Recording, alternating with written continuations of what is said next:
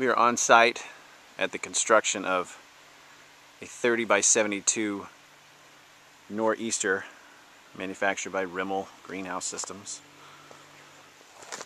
There's the logo. Ta-da. We're going to be putting up a hip board for the roll-up side. So what I've actually done is measured from the top of this ground post 4 foot up, and I've made a mark right there. And I've done the exact same thing on the other end. So these are two known positions. The tops of those ground posts we know are dead level. So if we measure up 4 feet from those, we're going to be dead level on this hip board.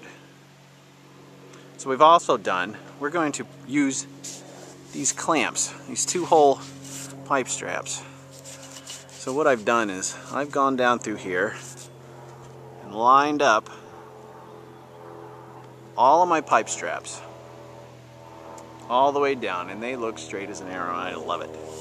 So what we're going to do is we're going to come in from the side. We're going to put a tech screw here. We're going to put a tech screw here.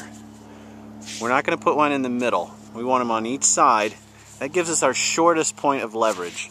If you put it here in the middle, that could give you a little bit of a wobble. That's a pretty long distance on such a short pipe strap. So we want to get on both sides with those tech screws, and we're going to do all of these. We've done a string line on this side.